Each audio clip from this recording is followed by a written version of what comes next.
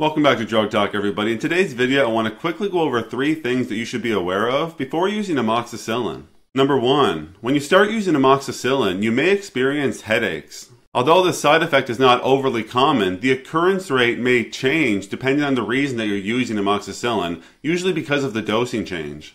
For example, many people who use amoxicillin only experience headaches about 1% of the time, but if you're using it to treat something like H. pylori infection, then this could occur up to 8% of the time. It's comforting to know that headaches produced by amoxicillin are typically minor and they go away after you stop using the medication. Overall, amoxicillin is generally well tolerated. Number 2, when you are prescribed amoxicillin, you should always finish the full course of treatment that was prescribed.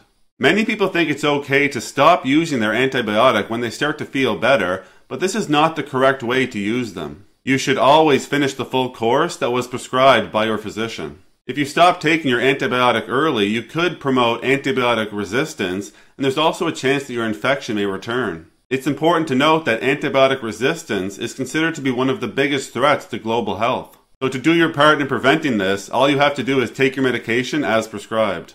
And number 3, when you start taking amoxicillin, you may experience stomach discomfort. Like I mentioned before, amoxicillin is typically well tolerated, however some patients do experience stomach discomfort.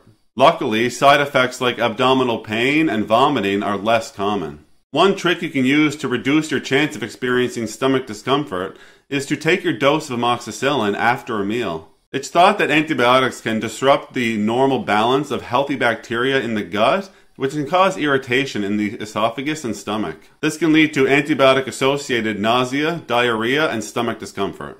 And that's all we're going to talk about today with the antibiotic amoxicillin. But before you take off, I wanted to quickly let you know that you can pick up a copy of my new book, The 5th Episode, Inside the Manic Mind, by clicking on a link in the description of this video. Take care.